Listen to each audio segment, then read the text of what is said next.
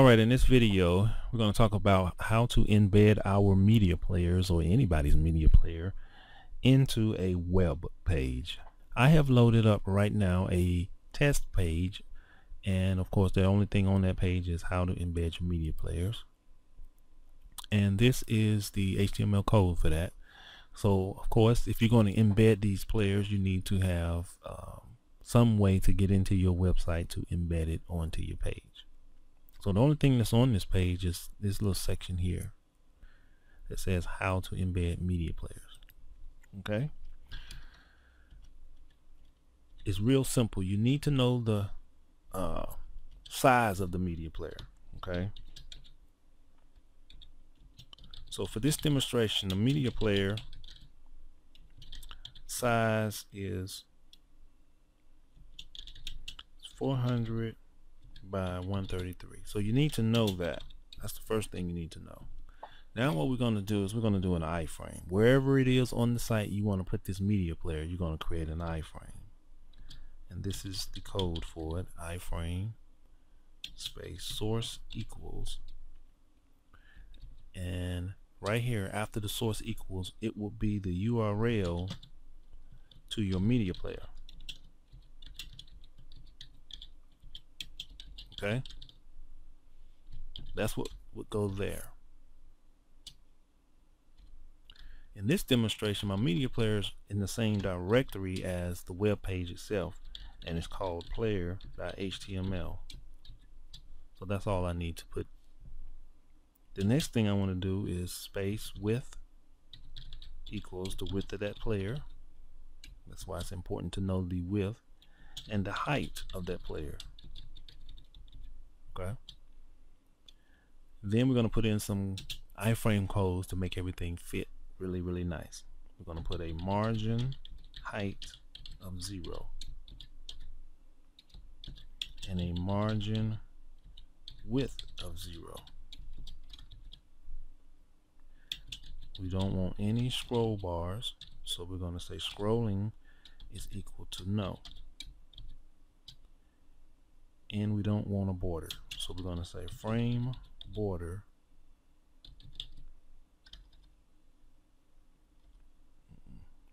get it right, is equal to 0.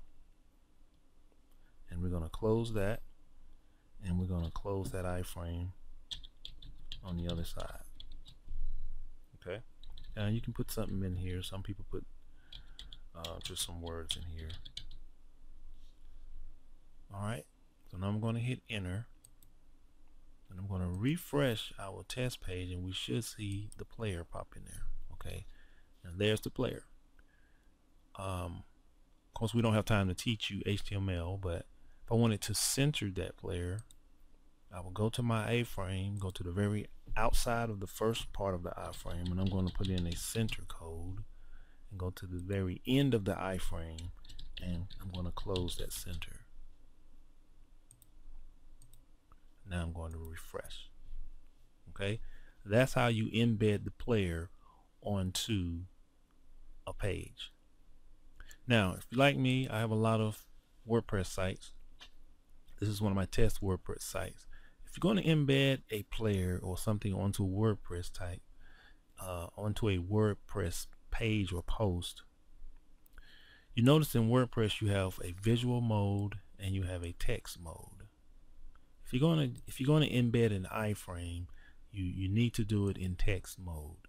And we're going to just put in an iframe. Now source, remember I told you the source will be the location of your media player, where in this particular case we're just going to use a website.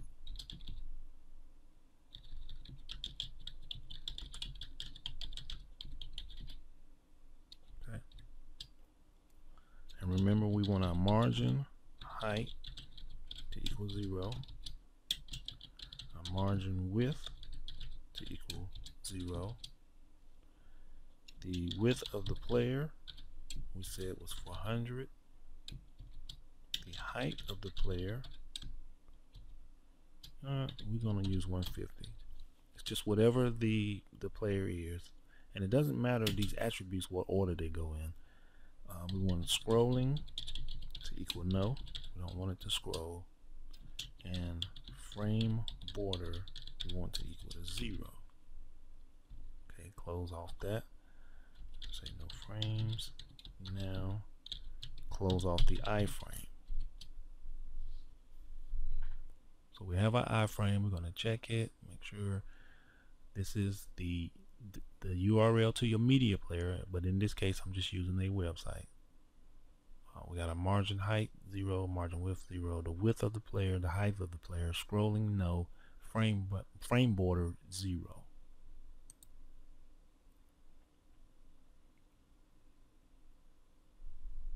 Now you may have plugins on your WordPress installation that could be conflicting with iframes. If you do, then you're going to have a difficult time embedding anything. Okay, there it is. If this was the player, you would see your player in here, but in this case it is another website. And if you notice, you can't scroll. This is a website, it's a whole big website, but you can't scroll, and there's no border. If you want to add a border, you can increase that borders equals 0. You can try some different numbers in there, and that is how you embed it onto a post or page in WordPress.